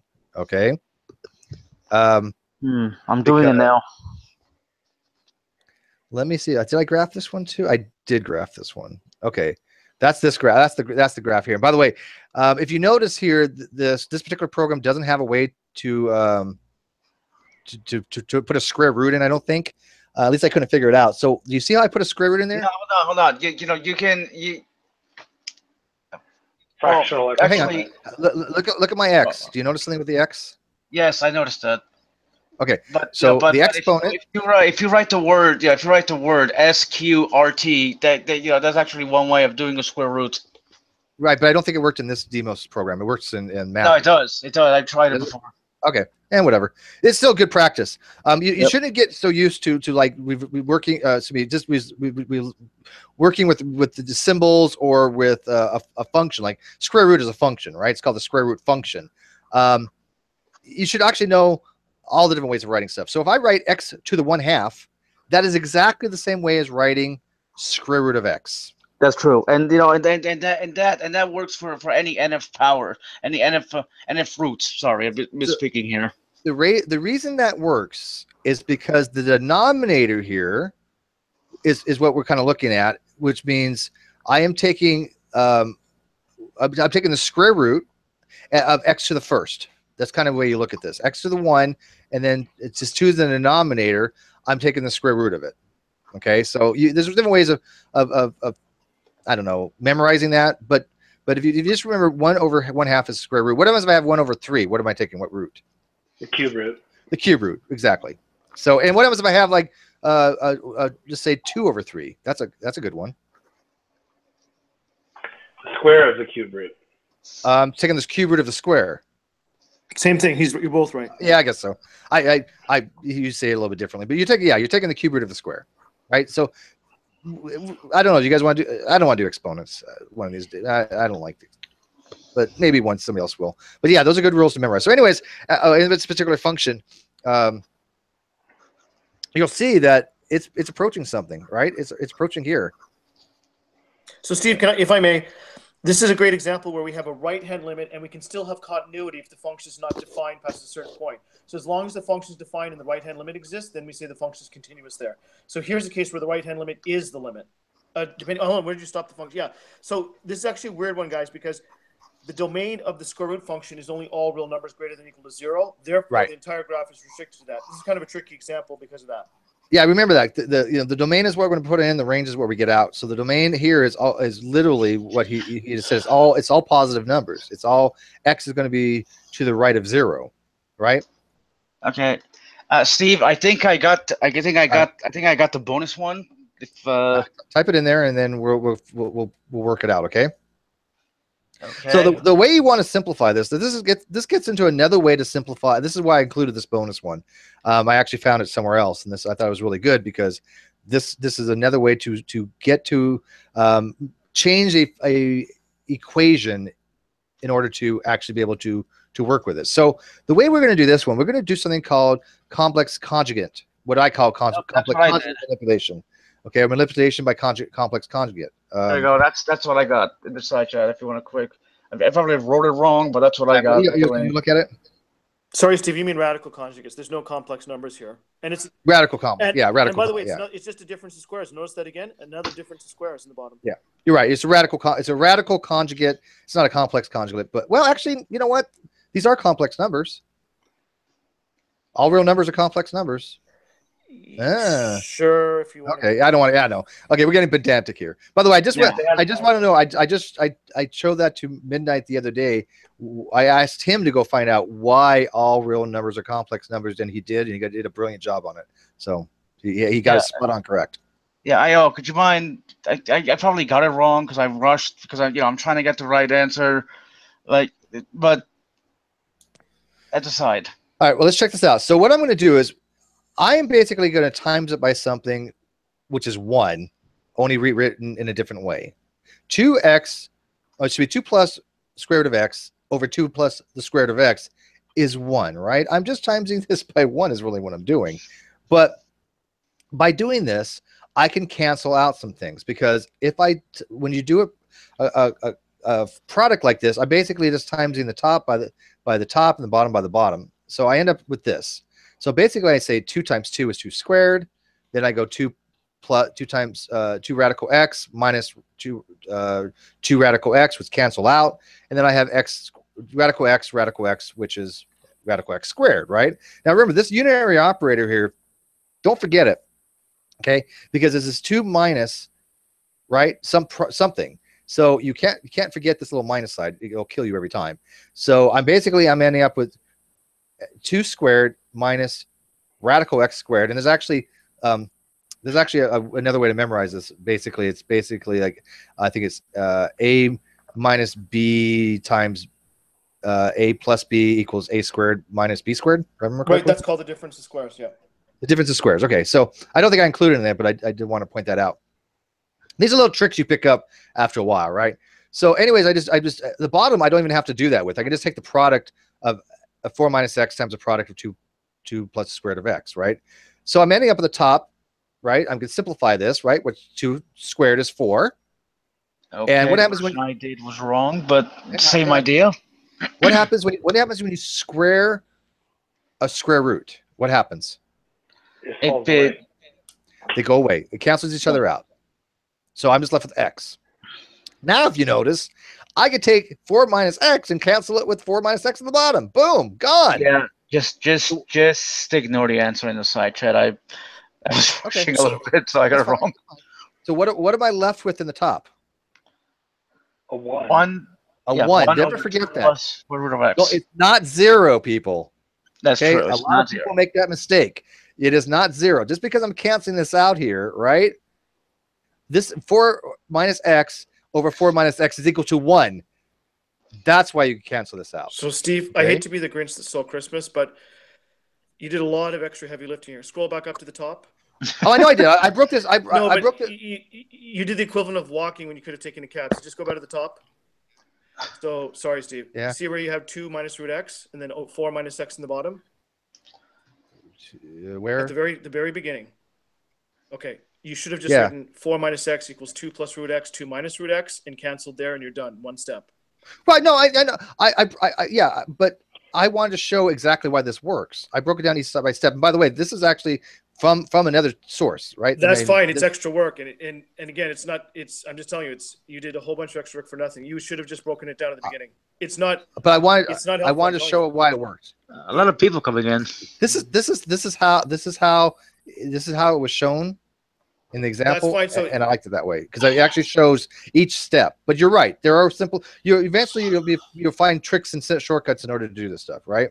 Yeah. Okay. So, anyways, what you're left with is 1 over this. Okay. So you can actually take the limit there, right? Because as x approaches 4, right? You just put 4 in there. The square root of 4 is 2. Plus right? 2 So I'm left with 4. Right. So I'm left with as x approaches 4, 1 plus 2 plus 2. Limit of 1/4 is equal to 1/4. So I can say that the limit of this equation is equal to 1/4. Right, and it's important to remember that technically the square root gives 2 answers, but when we're considering this problem, we're only considering the principal square root. Correct. Which is always positive. George is saying I can't cancel those out. I don't know why he's saying that. There's nothing I've done anything wrong. This is actually, like I said, verbatim from online calc notes. Right, but those are written by humans, Steve. That's not. I mean, that's equivalent of saying because someone said it, I showed you a faster way. Just because someone else said it, I showed you a very. What am I missing here? And what's you not did a able whole to bunch of extra work. No, I understand the principle. It but is what, true that there are I get that, but where's the math wrong? I didn't say the math was wrong, but I just said. Yeah, but George is. He said you can't cancel those out. I want to actually point out there is a typo here. Where? At the denominator, shouldn't it be 2 minus root x rather than 4 minus x? 4 minus x, 4x. No. No, but he's multiplying and dividing by the same quantity, but he's doing extra work. He should have just factored the new denominator in the first step. Right. Yeah, I thought he was doing a difference of squares at the bottom as well. No, that's what he should have done, but he did a whole bunch of extra work. Yeah, Right. Yeah, I see what you're saying. You're right. There is extra work put in this, but it gets the right answer. Okay. The answer is correct. It is negative. But Steve, I love you, but that's the same as saying you were in a hurry and you took a bike instead of a cab. It's no more elegant what you did. In fact, it's clumsy. I'm just saying. I got to stand up for what's right. Fair enough. Do you want to rewrite it? and I'll put it in there so you have a more elegant way of writing it. To be fair to Steve, everyone who's listening, I'm not trying to be hard on Steve, but this technique that Steve used is the technique used for a lot of limits involving radicals, and that's the same trick. This is the reason I did it the way. This is how I learned to do it. Oh yeah, me too. Yeah, No, me too. It's not like it's like like completely hosed. This is how I learned to do it. So I mean, there are more elegant ways of doing it, but I think the reason this way I showed it and the way I learned how to do it is because it shows each step and what we're doing to get to get something we can actually get the limit of, right? All right, so let me extend it all around to Steve. It is a common technique in mathematics to multiply by 1 in any form you want. Right. And that's what he did there. Right. And to add 0 in any form you want. Not the most elegant way of doing it. I will grant that. Okay, not the most elegant way. And so there are but I said from the beginning, there's multiple different ways of doing this. Okay, so can we move on to the next thing then? Yep. Because everybody's been asking for this. Okay, so this is where all life breaks down, and we basically lose our mind. Okay. Steve, some of us have already lost our minds, so I don't think that's possible. So in this particular thing, let me move this over here. Oh, we do got some more people in here. So this is what people have been asking for. This is the formal definition of a limit using the epsilon delta. Okay. Basically, the way this works is, I'm going to read this. It says, given for any epsilon greater than 0, there is a delta greater than 0, so that the absolute value of the function minus the limit is less than epsilon when 0 is less than the absolute value of the parenthetical group x minus a is less than delta. Wow. Yeah, really convoluted. Yeah. Okay. Can I help, Steve? Sure. So what that means. By the way, I added your inequalities here just because you sent these to me, so I added these in for. But it's fine. So basically, what it's saying, folks, is you can make the function arbitrarily close to the limit simply by making the value of x arbitrarily close to the value. So small changes in x mean small changes in y. Just a minor typo this year. You meant to say that a less than b implies a squared is less than b squared on that in those parentheses. A is right here. Yeah. Oh, well, you know what I said. It's not a typo. I just said it wrong. Okay. This one, I actually I didn't find this out there. So I actually tried to do this one myself by proving very informally, very ineloquently. But I tried to prove that the one equation we have at the top is equal to 19. I actually added EO help between, he sent me his proof, and between his and mine, I was able to do it as well. I did it in a little different way than you, EO. So you're not going to find this very elegant, but it is the way it is the way Math is Fun does it. I used their approach only with this particular problem. Okay. Yeah, I've used Math is Fun too. Okay. So this is to see if it makes sense. Okay, EO. So what I'm saying is, as x approaches a, which we know is 3, the limit is 19. Okay, right? So yes. This part of this advanced formal definition, right? This absolute value here, we have to say is less than epsilon, right? We're saying that this is less than epsilon. So if I put the function in for here, which is this, right? Minus the limit, I'm just substituting at this point. This is the function 2x squared plus 1 here, f of x, and minus the limit. I'm just substituting that in. It needs to be less than epsilon. What we're trying to do is basically find any value for epsilon that we can get where we can get the delta greater than 0, correct? That's true. And here we're trying to find an epsilon that exists, right? That's basically, if we know we can get that value, we know that this is true. And you can use it by a bunch of inequalities. The way EO did it, he used a lot of inequalities, but it's same principle. So I'm just trying to satisfy that formal definition. Okay, so I'm taking this very first part, right? And I want to find what epsilon is, okay? Because I don't know what epsilon is, right? I got to find an epsilon. I got to make sure it's greater than 0. Now, how do we do that? Well, again, I'm putting in the function. I'm minusing the limit next less than 0 or less than epsilon. We just combine terms, right? And follow. You're following along with me. Make sure this. I should keep quiet because you've kind of got things bungled. You let epsilon be greater than 0, and you find delta. So epsilon is arbitrary, Steve. I think you mean to say you have to find. No. I'm actually finding an epsilon that would work. No, that's not how it works for every. You have to. This is how Math is Fun does it, and I'm using their approach. They actually find a value. They say try to find a value for E that you can work with, and then stick it in to see if it works. I am trying to find that value for E. But see, the whole point of limits is it has to work for every epsilon greater than delta, epsilon greater than 0. Well, this, like I said, this is their approach. I'm just doing it that way. Let's just go through it and just see if it works out at first, okay? So I'm combining terms. I bring out the 2, right? I'm just factoring out the 2, right? Then I'm factoring out the exponent. Okay, right? Yep. So at this point, I'm just I want to get this isolated. I want to get epsilon in a value I can get. So what I did, divide each side right 2 and take the basically the square root. So the square root will cancel out this exponent. You're left with the square root of epsilon over 2. This is the same value you got, by the way, EO, right? Right, but you're taking a whole bunch of liberties. It's not true that if a squared is less than b squared, that a is less than b. Take, for example, -5 is less than 3, but -5 squared is greater than 3 squared. But go ahead. All right. Well, like I said, let's just try this approach because this is the approach Math is Fun. And I haven't done epsilon delta in 25 years, so bear with me here. But let's assume that delta is equal to the square root of epsilon over 2, which we found here. Okay. If that's the case, I can go back and I want to find this part right here, right? X is less, or excuse me, 0 is less than the quantity of x minus a is less than delta. I want this inequality. Okay. So I just substitute square root of e over 2 as delta, right? And then I can take the square of both sides. It cancels out the square root. I can factor this down, right? I distribute the exponent.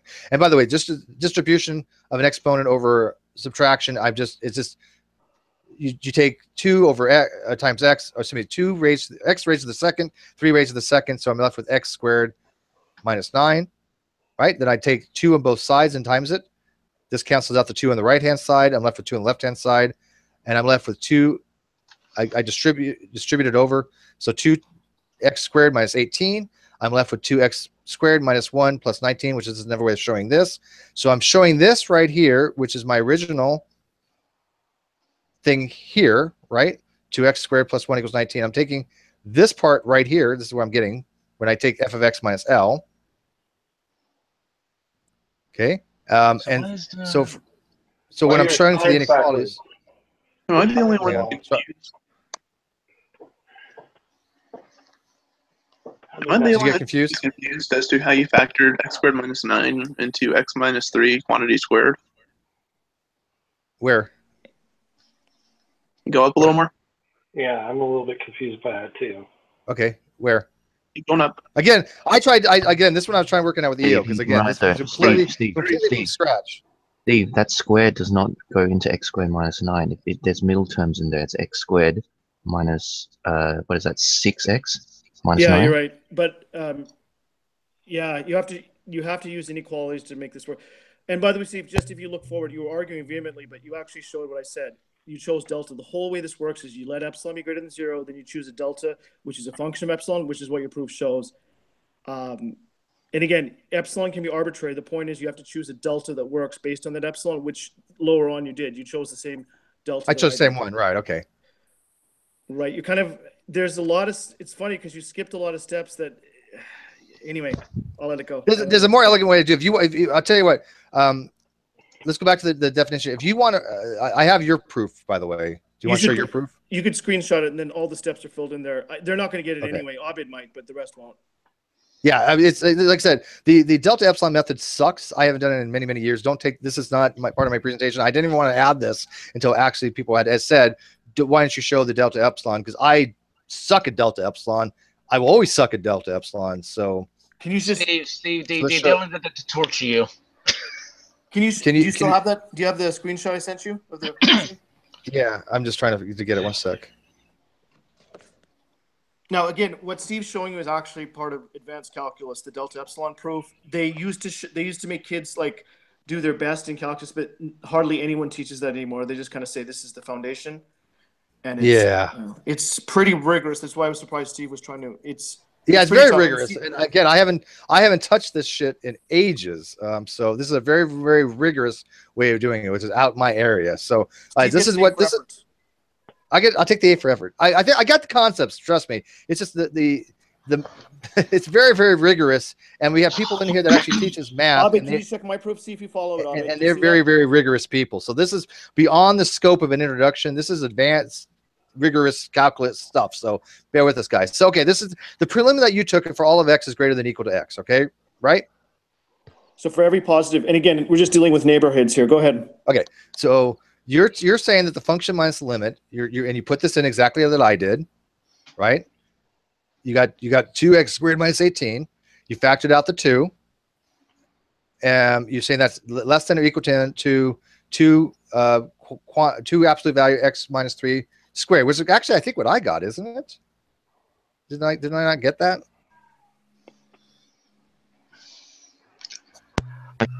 That extra part in the middle there. It's Yeah, saying right that here. the absolute value between x Wait, hang minus on. 9. This is he got the see he's using inequalities, right? But I got the same I got the same math. So let's just find out where he went. So he's saying now that let's see for Second line there, The limit that's is the x- extra step that you're missing. where Yeah, it doesn't That's seem like second it's line. being factored correctly.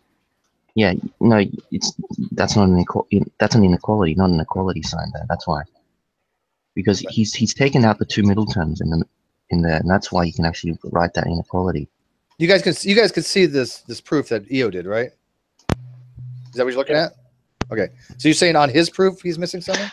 No, you're missing that second okay, step that he's written. That's fine. Okay, so his step. Okay, so he's got It's the one that has a star on it. That line the has- verify using inequalities. That is Okay. correct. What he's written there is correct. As long as if you go up the top there, just scroll up his picture a little bit.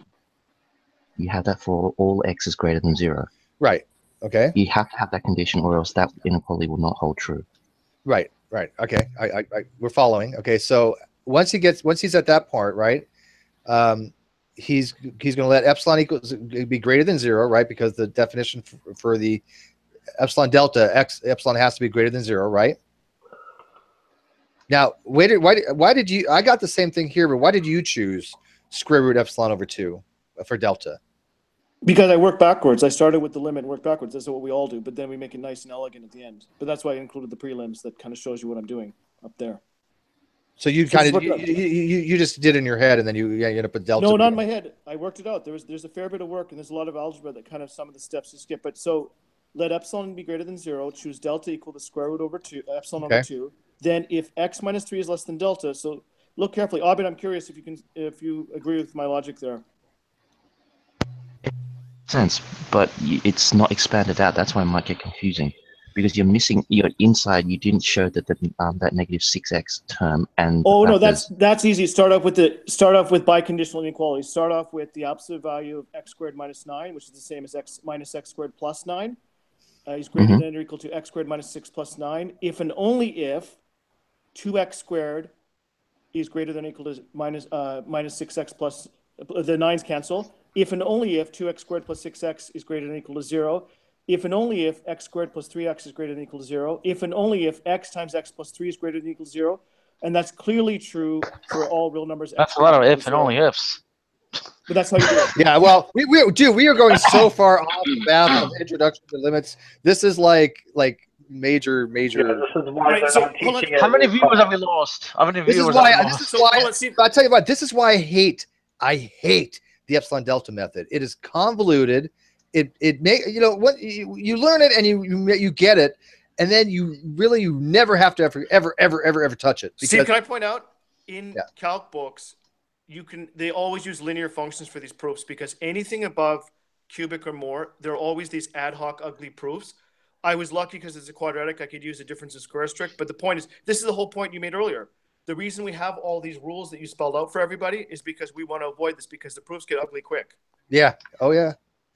Yeah. So I mean, I'm going to close this. If you still looking at it? Do you need it for anything? Okay. So so let's forget about that proof part, because like I said, I probably did butcher it a little bit. And again, epsilon delta. Now but everybody in the live chat can see, even people that teach us stuff, it's not easy. Okay, so all you need to know for the formal definition is for the epsilon delta is this basically this. This is and why it works that way we can get into more if he wants to have a hangout. But I want to kind of back away for that, because my presentation ended with the bonus thing here. Okay, the other part was just forget about it, because I'm not going to do epsilon delta. So anyways, though, you guys kind of get the basics of how the functions work and what we're trying to do and how we're trying to actually show what happens as something approaches something, right? Yes. Hey, George, my buddy. There. One of the other proofs is the triangle You're breaking up. inequality. We can't really. I'm breaking up? Yeah. Yeah. I don't know why. Huh. Try again, Okay. though. Try again. I say no. One of the other tricks, or one of the common tricks that you use in a lot of these proofs, is the triangle inequality when doing these sorts of things. But you know, with the epsilon delta proofs, basically all you're doing is you're just saying, all right, I want to get arbitrarily close to the limit point, so I pick an epsilon. Now can I find an interval on the domain, the delta, in which it will be finite? I'll tell you, George, I have used the triangle inequality when it came to Cauchy sequences. I will kill myself if I ever have to do it again. Yeah. Just anyway, what I was trying to point out, whoever invented that shit needs to just die. Yeah. Because it is barbarically torturous. What I was trying to point out to you on that last limit that you were doing, where you canceled out the factors where x goes to 4, strictly speaking, that's an illegal operation, because you can't cancel out factors where they become 0. I mean, that cancellation. Well, you can as long as you note on there where x doesn't equal 0, x doesn't equal whatever the value is, right? Yeah. You note on there, which I think you pointed out initially. Yes, right? but that's your limit point. Usually, the way you solve those types of things is using L'Hopital's rule, where you take the derivative of the denominator and the numerator, and then find the new limit. See if you can find the limit. If it still becomes 0 over 0 or infinity over infinity, then you keep taking derivatives of the numerator and denominator separately until you get a limit. There you go. So I think we've confused everybody enough with the whole. Once we get into the delta epsilon stuff, it's not easy, guys. And these triangle inequalities and stuff, they're not easy. And Cauchy sequences, not easy. The other type of what's called Dedekind cuts, or Dedekind. Right? Dedekind. Yeah, however you pronounce his name. Yeah, they're not easy stuff. I am not a fan of that. I would never be able to do a presentation on that, because it's beyond my level. That requires pretty heavy understanding of this stuff. But like I said, limits aren't that bad. Once you get an understanding of limits, I wanted to do a basic presentation on it. I think that I've accomplished that. The end part, just don't worry about it. It got way out of control, because that is a really, really rigorous way of defining limits by formal definitions. But you guys got any question on the actual just basic stuff? RSC227 says you're as confusing as a G-Man sermon. Wow, yeah. You know what? Let's have G-Man try to come in and explain some of this stuff. Oh, no. Hold on. Steve.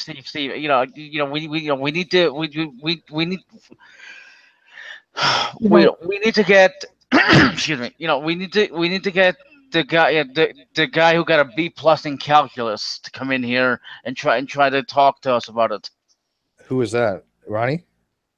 Well, no, I was thinking of somebody else. Wait, Ronnie said he got the B+? I thought he said he got an A. Yeah, he got an A. That's right. Yeah, Ronnie said he got an A, and he also said he dropped out of college first couple days because it was too easy for bio. Well, that begs the question. How the hell I meant Edgar, but yeah, that's exactly. I don't know. We haven't quite figured that out. That we've asked the same question. Steve, yeah, George. If you really want to make this whole thing about limits productive, the way I would recommend you approaching it is, when you're looking at limits, is you're implying that, like in the case of series, that they converge, and why not just deal with infinite series and look at various techniques for determining whether or not a series convergence, like comparison test, ratio test, interval test, and all these different things. And that's a lot more interesting way of approaching things. We could have a hangout on that. That requires a little bit in depth that I could probably jump into, but I wanted to get some basic stuff down first. I mean, if we wanted to go into how to do infinite sequences and limit of a sequence, and how to do, you know, if we want to go into I hate his name, L'Hopital. His rules. I mean, remember the squeeze theorem, right? We want to get into the squeeze theorem. Anything like that, we could probably get into. But until I think we get some of the more basic stuff down, like I had with the order of operations, I had with the Taylor series isn't basic, but I want to do more of the basic presentations just so everybody kind of gets up to speed a little bit before we start going into some of the more advanced stuff. Because that's why I didn't do the matrix one yet, because I was like, why bother do matrix if we haven't even got over linear equations yet, right? It makes no sense. So yeah, there's a lot of stuff we can get into that, sure. I actually happen to like sequences and summations and all that stuff. I find them be quite interesting, but they're not something that I think people can jump into pretty quickly. Do you, George? I think you go in a lot quicker to that than talking about limit points and Cauchy limits and Cauchy sequences and delta epsilon proofs. Well, that's why I didn't want to go into delta epsilon. I was talked into it. Okay, I did not want to touch that with a 10-foot pole. Now you know why. Yeah, I mean, delta epsilon, I just leave that for a formal course in calculus. I agree with you. See that, EO? See? I didn't I didn't say it with you. I was against this too, Steve. I was wondering why you're doing it. I didn't encourage you to do this. Okay. Fair enough. Other people were asking about it before when I said I was going to do it. Anyways, so what's some of the other things you wanted for other people to do as well? If you guys in the live chat, you know, people watching, what's some other presentations on some basic math or some math you want to learn about? I'm not doing Hamiltonian operators. No. I'm not doing multivariable. No. You want to do like maybe first order linear equations? You need to actually get an introductory course in calculus first of all. I mean, that's what I'm thinking. Even more basic, as in you really need to get first principles down pat. All right. Well, I'll tell you what. The next one I'll do is I'll work on first principles and I'll also work on deriving the power rule, because I think that proof is actually a good way to show how some of this stuff actually works. Would you agree? You know the proof for deriving the power rule? You don't have to memorize, but yeah, I do. You just need to find out theorem. Yeah, exactly. And I have the proof for it, and I can go over that. Didn't you kind of do that already?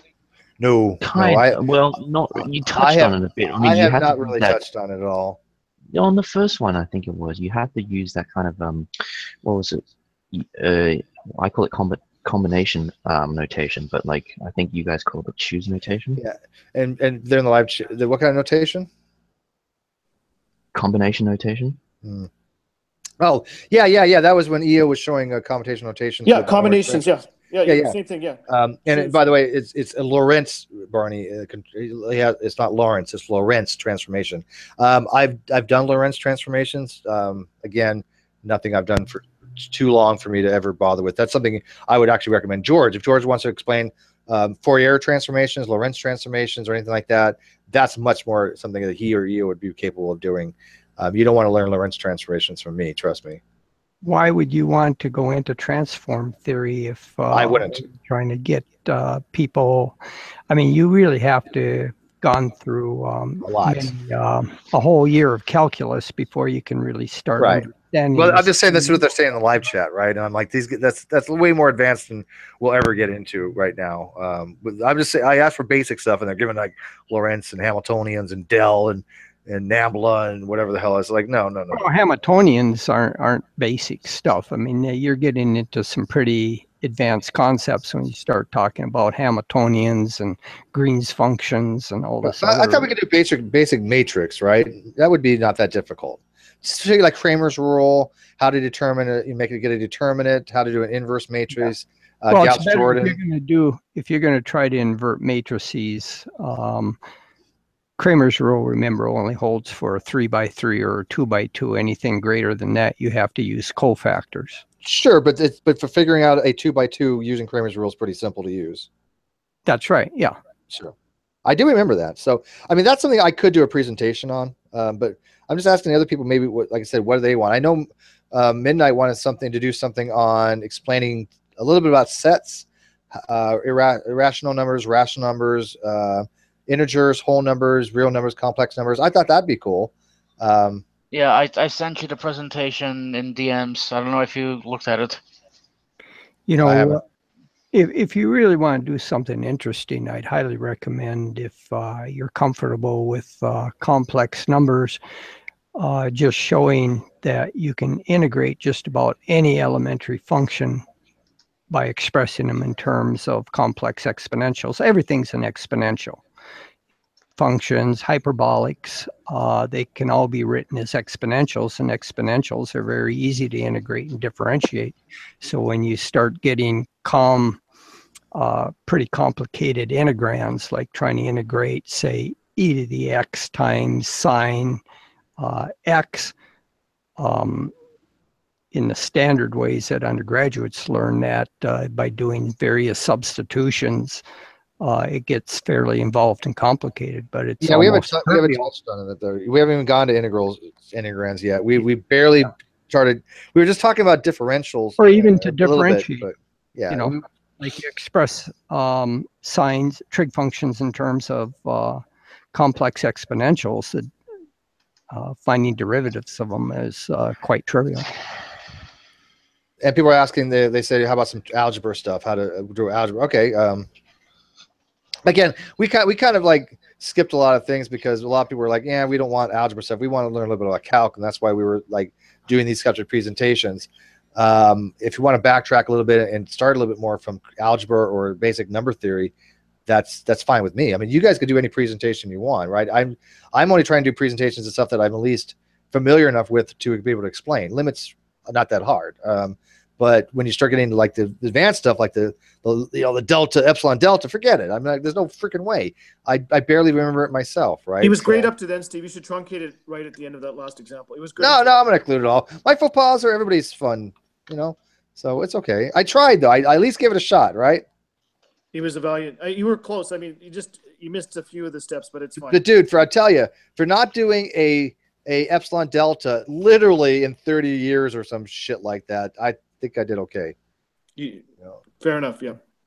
I'll tell you what, if G-Man wants to come and explain to us epsilon delta, I'll be happy to listen. He's a little busy at the moment, I think, right? Yeah, since he's became a Jehovah's Witness, he's been really busy with them. What? Got to get a plug-in for my video. That was fantastic. You know, if he's going to build you a straw man, then you need to build him one. Did you like that, Dave? I did. Do you think he's going to understand the point behind that? No. No, he's just going to accuse you of lying, even though he doesn't understand the relevance. Pretty rave reviews on that video so far. So, and I thought it was funny. So I like it. Did anybody else not watch it? Anybody watch it? Did you? Not yet. I knew you watched it. Oh. So, anyways, if people don't know what we're talking about, go to my actual main channel, Steve McRae. And I have a video out that basically I strawman the hell out of G-Man because that's what he's been doing to me. And no citation needed or no citation required.